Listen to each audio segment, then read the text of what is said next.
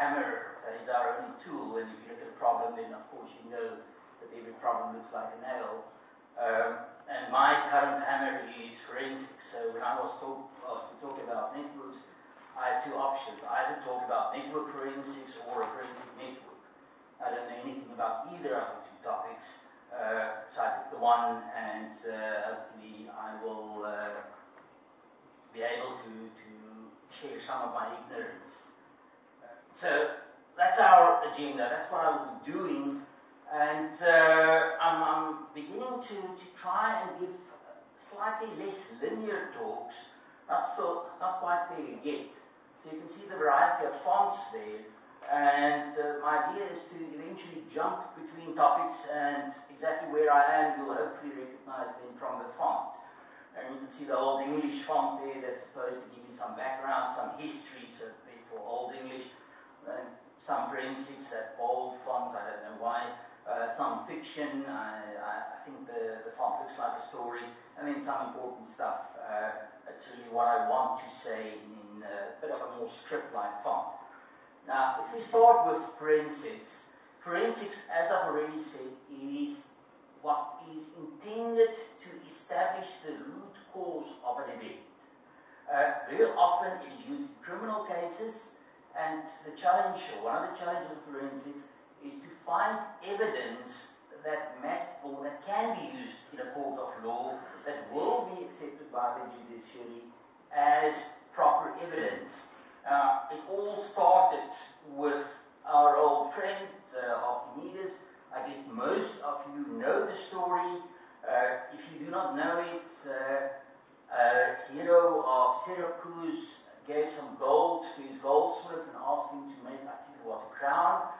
And when he got the crown back, he thought that it was cheated. He thought that there was some silver mixed into the gold, that he didn't get all his gold back. And he then asked Aristotle or rather Archimedes, to figure out whether this was indeed the case. Now the problem was that Archimedes couldn't just destroy that crown. He couldn't melt it up and see what was going on. And then the story is one day when he got into the bath and he saw the water displaced, he figured out that he could calculate the density of the crown, and he could then weigh the crown and figure out whether it corresponded to the density of gold. Turns out that he did not, and the hero of Syracuse was indeed cheated. And that then is the first case of forensics that we know about. A lot of people doubt the story, but let's not go into that. We won't let facts interfere with a good story. Next story there, next picture there, I put up the name there, and hopefully someone can confirm that that is indeed Song Chi or something like that. I'm afraid my Chinese is non-existent. But in about 1248, he wrote a book. And the name of the book was, and again it's in Chinese, Zhizhuan Li, that translates, according to Wikipedia, to washing away of wrongs. And he tells the story there of quite a couple of cases that have been solved by forensics. One of the stories is the following. There was someone who was murdered, and the investigator then took a number of possible weapons and he tried them out on some animal carcass, and eventually worked out that it was a sickle that was used to kill the man. And then he asked all the workers to bring their sickles and put them all on a piece of ground, and they waited. And eventually the flies settled on one particular sickle. And obviously that meant there was blood on that sickle, and the person was guilty, or was found guilty. Slightly more modern story, and the English people here will hopefully be able to confirm this. This is Wells Harbour in Norfolk, and in about 1782 it salted up, and for some reason it was taken to court. And on the one side they had a lot of expert witnesses who measured all sorts of things about this particular harbour. But on the other side, they had a certain John Smeaton, a civil engineer. And the civil engineer was he testified, and in his testimony, he used Newtonian physics. And this was a huge issue. He used Newtonian physics that he didn't really invent himself. He didn't have any experience of this. They accused him of using hearsay because he used this theory. The idea to use something that didn't really relate to the case as such, rules of physics, was quite new. In the end, the judge said that he learned quite a little bit of that, and he accepted the testimony. And this is really the first case where testimony was accepted in a court. There's another story in the Old Bailey, 1957, which I think is the High Court in the United Kingdom. The judge there was hearing a case about murder, and there was some expert testimony, and the judge then remarked that it's quite peculiar that expert testimony was used to prove a murder. In the old days, they would just see that someone was killed, and now suddenly they had expert witnesses.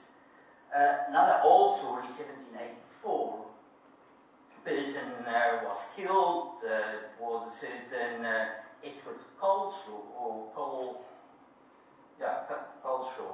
he was shot. And when they examined his body, they found a wad of newspaper in his head. Now, if you think about how those old pistols were loaded, well, you put some powder into the pistol, and then you put the bullet in, or the ball, and then you had to put in something to keep that bullet in place. And the something that was used was a wad of newspaper, and they found the remainder of that newspaper in someone's pocket. Someone was John Timms, and John Timms was found guilty of the murder. So you can see that a lot of this goes back quite a long time, but a lot of it is not necessarily forensic evidence. It's not necessarily something that would be accepted in a court of law in general, and in particular, a lot of it is not general rules, it's sort of things that you would send routinely to a forensics lab. So if we bring things to more modern times, then you see a picture here, the person in front,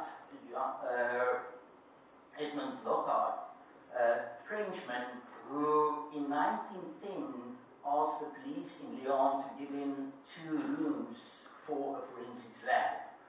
And he was given that room, and from 1912 onwards, the work done in that lab was accepted as scientific evidence. And this is really the origin of forensics labs, of forensic science to a great extent. As time went by, a lot more evidence was introduced. You've all seen the stories on TV where the various people bring the various experts, and it's basically a fight about the various experts.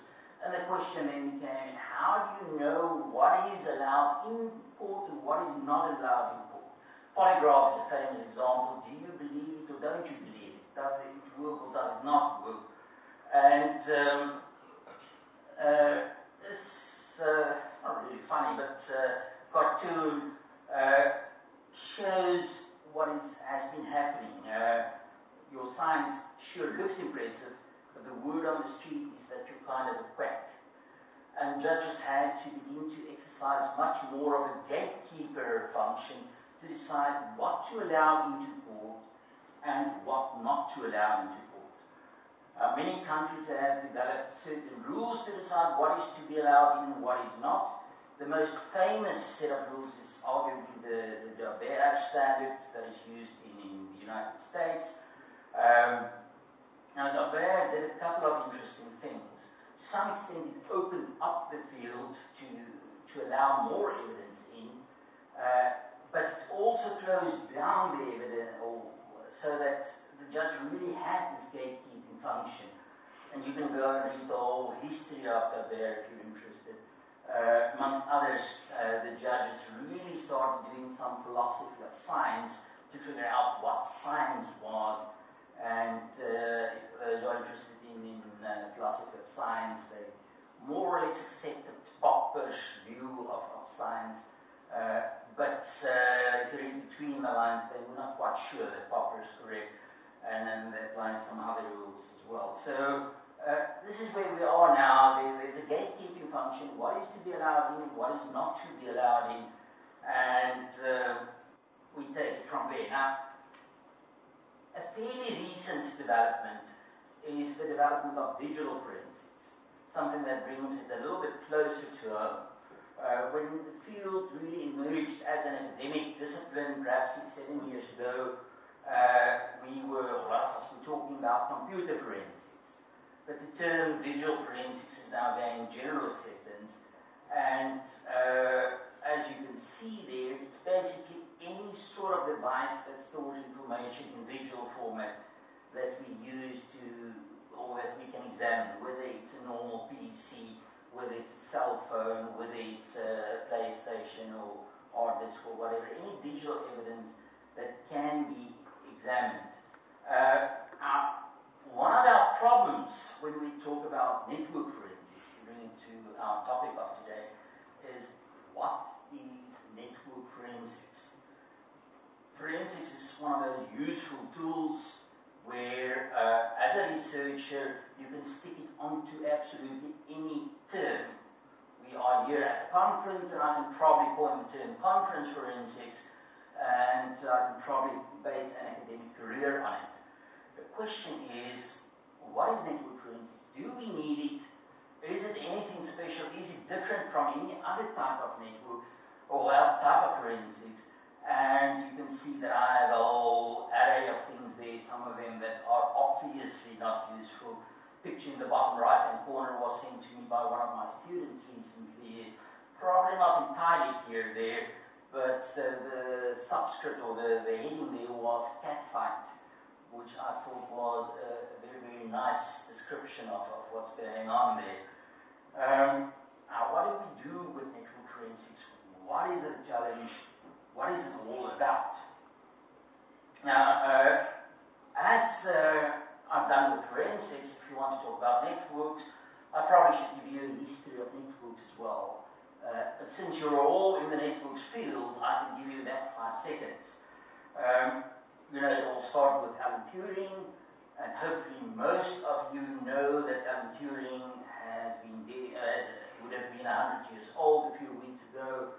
There's a very nice conference in the United Kingdom one of these days, which will be celebrated. He wasn't really into networking, but of course we needed computers to start it, to get it all working. Then one of the next big events, the internet. That's the original internet or ARPANET. Picture that I guess most of you have seen, the original four-node ARPANET. Then Vinton Cerf came along and he built the internet, so that's more or less what the myth says. Eventually we had a little cloud that was known as the internet and all sorts of stuff connecting to the internet. And this is where we now, where everything has disappeared into the cloud and we're living with a cloud. So there's your 10-second background on network history. Now we can turn our attention to forensics. And one of our problems with forensics, digital forensics in general, is that it's ephemeral. Things disappear. If you think where the evidence sits, the evidence may be in RAM. The moment you switch it off, the data is gone. Turns out that it's not really gone immediately. You can do all sorts of things to recover a little bit of it. If it's on a disk, then it may be there for 10 years or longer, but eventually that disk is going to forget what it had on it. Don't know how many of you still have those 5.25-inch floppy disks, and how many of you have recently tried to read them. I still have a batch of them, and I still have a 5.25-inch reader. but it seems most of those disks have forgotten what was on them. And even if they do not forget on their own, then someone can quite easily delete the information. Now, if that disk-based information is ephemeral, then of course what is on the network is even more ephemeral. It just disappears. It's on the network for a moment, and the next moment it's gone. And if you blink, you miss it. So let's now go on to a little story. Little story, if we want to talk about forensics, the figure that comes to mind is probably our old friend that you all know. Was Sherlock Holmes a good forensics investigator or forensic scientist? Remember, he interpreted evidence like no one else could. And the problem is, no, he wasn't really a good forensic scientist at all. He was a good investigator. He could work out all sorts of details, but generally speaking, the rules that he used to deduce or abuse his conclusions wouldn't hold up in court. Fortunately for him, once the guilty parties were found, most of them confessed, and of course once they've confessed, it's easy, you don't need forensic evidence. Now, when we talk about digital forensics, people tend to jump to some process, and there are lots and lots of these processes, and I'm going to show you the one that I use most often. There are all sorts of flaws with it. But I think this one is simple, and for a talk like this, it's probably the easiest to use a simple scheme.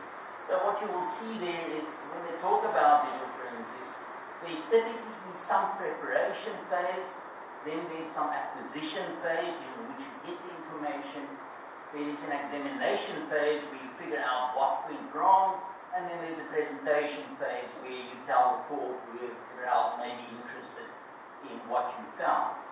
If we look at the preparation phase, first of all, for normal forensics, there are all sorts of things we can do to prepare for a forensic investigation.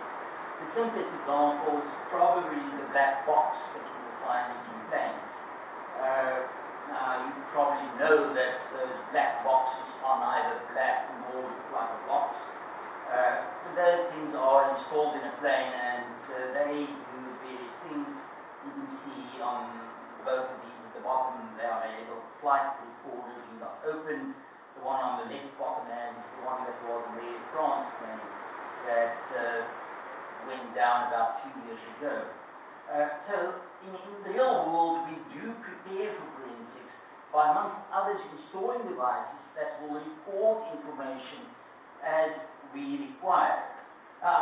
In the digital forensics case, preparation very often refers to getting the right sort of equipment. On the left, you can see a kit that has disks that you can use to image drives, to copy the data off. In the middle, there's X-ray that is commonly used to examine cell phones. Amongst others, you can see those cables at the back there that are used to connect to any cell phone you can imagine. And the X-ray can then generally get all the data of it, all your call records, who you called, all the SMSs, everything that is on the cell phone. And then FTK is just one example of software that you can use to analyze this information. There is a somewhat more questionable approach. The things that you see there are keyboard loggers. Generally speaking, we encountered these in criminal contexts. It's what people install when they want to eavesdrop on our communications, in particular when they want to capture the passwords that you use. And as you probably know, they've been found in all sorts of strange places. Amongst others, they've been found in banking halls, where the banks provide facility for people to do internet banking. And one day someone looked at the back and they saw that someone plugged a keylogger in there, and that keylogger was recording all the passwords and login information that people install. installing it. Now, the question is, if we want to do digital forensics, is it ethical to go and install something ahead of the time and record whatever is typed? Because then you will have the evidence when it is necessary. I'm going to try and answer that question. Of course, there are all sorts of legal ramifications that I'm not going to go into. Now, the problem is when we get to our topic, network preparation, how do we prepare for network forensics? Clearly, we will get devices and things to examine logs and so on. Do we enable normal logging? Yes, of course, that's necessary. Without normal logs, it's very, very hard to figure out what happened. Do we do what I call exhaustive logging here? Do we capture everything that is captured on the network? If you go and look at the internet, you will find some papers where they argue that that's exactly what you should do, that it's possible to capture everything on the network. I think it's becoming harder and harder as your various devices are no longer with you as they are in the cloud. For example, you have your email server somewhere, you have your backup server somewhere, you don't know where they are, and the email is backed up to that backup service. You can't generally get into that or onto that connection between the two and capture everything that happens. Now the possibility is to do adaptive logging, to only capture what is necessary. And all of the above ties in with eavesdropping. Can you eavesdrop? Now, again, all sorts of legal ramifications. In general, there are laws that prohibit you from just eavesdropping, but if you are busy with a forensics investigation and you have the right court order or whatever else you need, then you can indeed capture traffic. And in terms of preparation, you probably then should only have the right equipment to be able to do it. You can't just start to capture indiscriminately. If you look at the acquisition, the physical case, we know the story. In the physical world, you cordon off the crime scene, you make sure that nobody gets to the crime scene. The problem is contamination. You do not want the evidence to be contaminated, and that's the key phrase. Also, what you do is you bag and tag the evidence so that you can maintain a proper chain of custody and know exactly what has happened to this evidence since the point where it was taken or where it was acquired. In digital acquisition, we have our disks and everything that we need to acquire. The other tool that we need, or that is commonly used, is some device that prevents the disk again from being contaminated, from being written to. So you can see that there are two things that are called no write on the one and write lock on the other one, and they are simply write blockers. You install them between your capturing device and your disk that you want to image, and that device ensures that nothing is written to the disk. So again, contamination is excluded. Bottom left-hand side, you can see a cell phone that has been placed in a Faraday bag. You don't want to switch the cell phone off because it may lose valuable information. But if you leave it on, then the criminals can come in and they can change the evidence on the cell phone if it's been set up to accept incoming connections. So put it in a Faraday bag and it will not communicate to the outside world. Some sort of a message digest like MD5 is commonly calculated so that we know that the evidence has not been tampered with. And bottom right hand side, the physical disk or whatever you have imaged is still collected in the good old way. Network acquisition is in the problem or the question is there anything special there? Do we just use some sort of a sniffer or some sort of a protocol analyzer to collect everything? How do we know that it's not been changed? Because on a disk at least, you can go and calculate the MD5, and with the MD5, you can check that the MD5 on the disk corresponds to the collected evidence. But on the network, as the traffic comes through, you can't really copy it and calculate the MD5 and make sure that what you have on disk is the same as what was on the wire. So how do you ensure the integrity? How do you know that it's not been tampered with? is there any way to bag and tag it without really knowing, without any doubt? Question also, do you capture everything yet again, or is there some sort of adaptive acquisition? And then the examination. Well, in the physical world, this is usually what we see. Blood spatter analysis, some DNA testing, bottom left-hand corner you can see ballistics, that's where they're looking at 2 rounds that have been fired, and they look at the scratches or the striation marks and they see whether they correspond, and in that case they do correspond, so they will figure out that both of these rounds have been fired by the same gun. If the one has been fired in the lab, then they know what gun was used, and therefore they know what gun was used to fire the other one. There's an autopsy, and there's also forensic dentistry, where in the lab they compare bite marks with teeth imprints. Something to note is that all of this takes place in the lab, and in general what we get out of this is something that we will probably call the truth. If you look at something like DNA analysis, then we know that there's an error rate, but that error rate is tiny. So if your DNA has been found somewhere, then the implication is that you've been there and there's no question about it.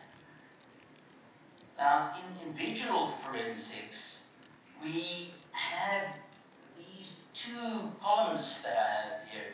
The one is the theory, and there are a couple of people who have begun to work on what they say is the underlying principles, things that can lead us to the truth.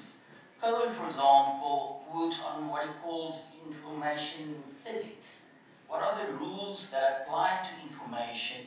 And then from that he deduces what is indeed the truth. Something that you can stand up in a court and say, I've used the scientific method, it's all based on information physics, and therefore whatever I deduce is the truth.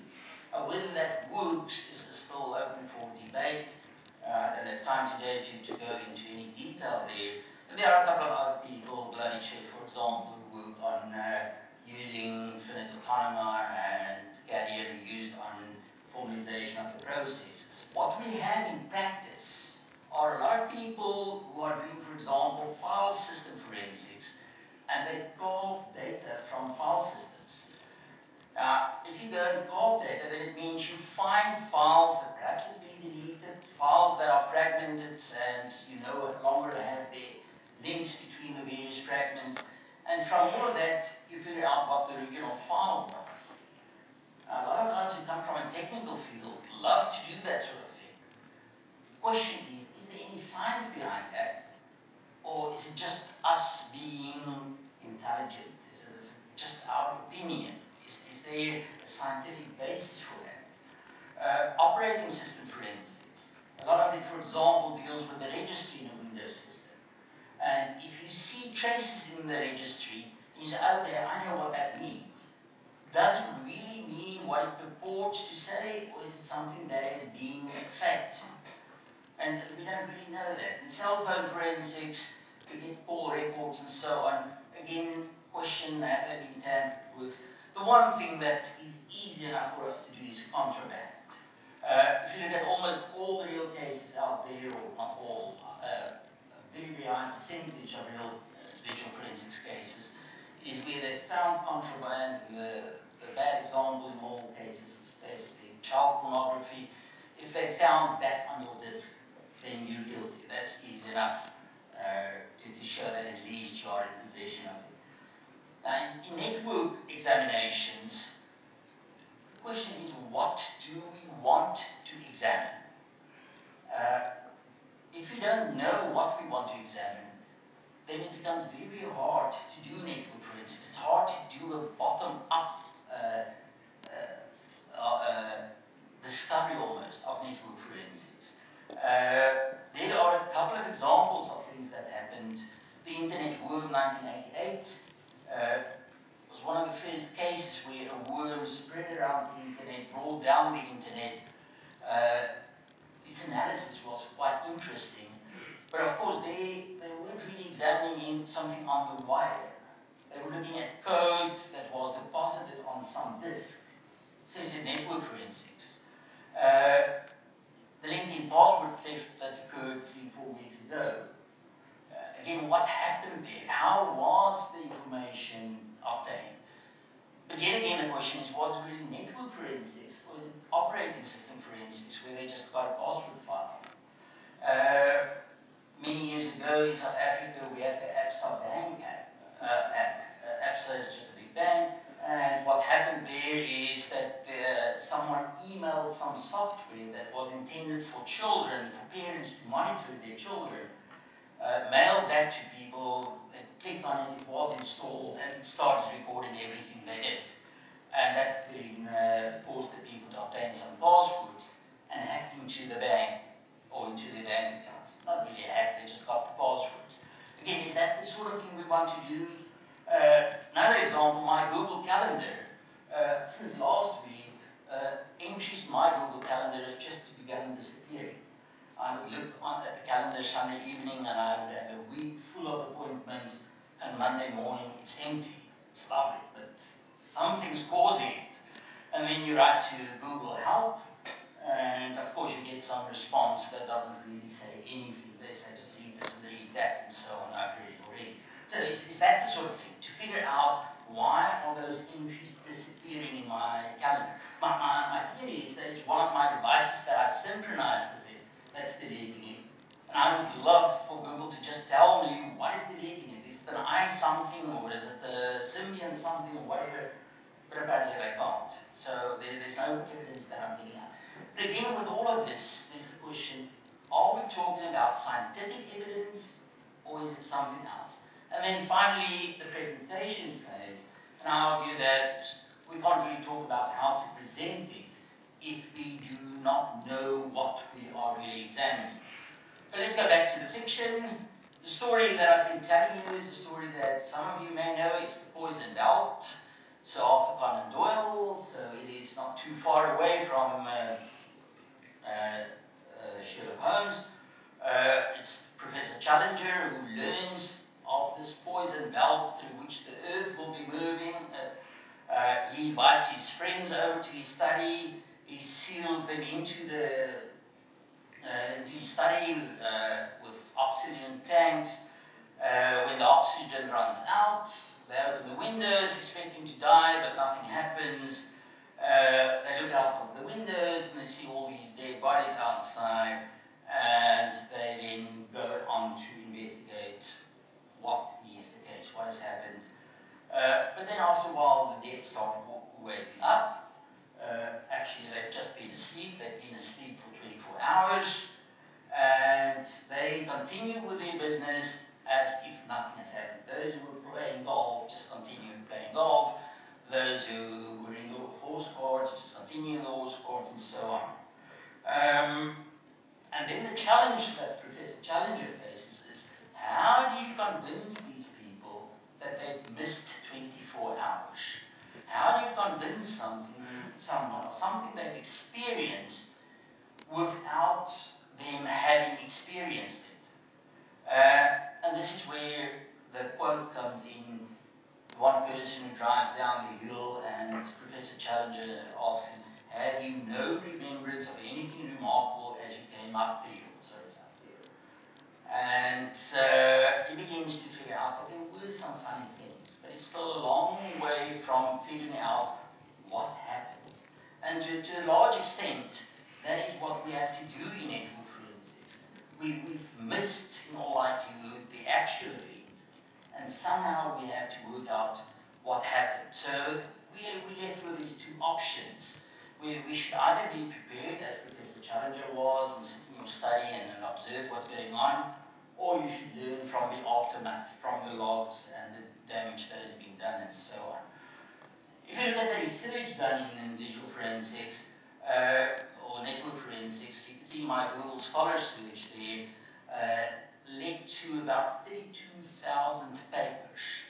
So it seems that it's a very, very active research field. But if you begin to look at it, then most of it is classified in 4 themes. The one is where fiction for a long time, but now digital forensics is our new topic, so let's just relabel it. And we're going to decide what to capture the moment we see an intrusion. And they use that to either determine what to log, and very often they use artificial intelligence for that. And then we can begin to raise a whole lot of questions, and I was looking at the time, I'm not going to raise those questions, but things like error rates, whether AI will be able to find unique crimes, things that are not a pattern, and then fairness, whether it will find criminal evidence and exculpatory evidence, or incriminating evidence and exculpatory evidence with the same probability. Theme 2 that emerges is collect as much as possible. And all sorts of architectures being developed. How do you collect, how do you instrument, how do you ensure that you get all those information, that nothing is lost? But that really is preparation in a certain sense. There's not much being learned from that. Theme 3 is log correlation. I haven't put anything below that, but log correlation is one of the interesting questions. If you have different clocks on different machines, then the logs are not properly in sync, and how do you put them in sync? And there may be some missing interest. I think there is a field where we are seeing some science being done, some real science. A lot of the work deals with process models. People are beginning to say, first you do that, second you do that, third you begin to do that. And again, there's a question about science. How do we know that those process models are correct? Or do they just fit in with what we've always been doing? Is it just common sense? And I'm not going to try and answer that question, but I think there are some good questions about it. This is typical of what happens out there. Here's a book, Mastering Windows Network Forensics and Investigation. If you look at the table of contents, you will see that a lot of it deals with just plain old stuff that has been around for a long, long time. And eventually, chapter 15 of the book deals with forensic analysis of event logs. So old stuff with just something new plugged in. There's another book. That book talks about what do you expect to see in email headers, what do you expect to see in website headers, what do you expect to see in web servers, how do you fake them, how do you forge them, and so on. I think that's very useful on a practical level. So I think there's some real work. But again, is that forensic science, or is that just a common knowledge of how systems ought to behave? And once you know how they ought to behave, you can create evidence in whatever way you want to. I don't want to use this opportunity to sell our work. We've done some work to isolate information. We've done some work to isolate things in the cloud and so on. I think there are all sorts of interesting opportunities in the cloud. Amongst others, can we build forensic clouds? We move the evidence to a cloud that is trusted to examine the evidence. So, what have I done? I've done exactly what I have accused a lot of the other people of. I've taken a lot of old stuff and I've put in a couple of questions about forensics, about network forensics. I don't have the answers. I think looking at so many of the papers out there, they don't have the answers yet. And the answer is the one to the question, what do we want to get from network forensics? Is there a reason for network forensics to exist? I think there's a lot of opportunity if we can find the right question. I know some of you have been working on it. Obviously, I haven't read all 32,000 papers that I found, so there may be some interesting work out there. It's just my experience that so much of what I encounter rehashes old work and do not really add anything to forensic science with an emphasis on science.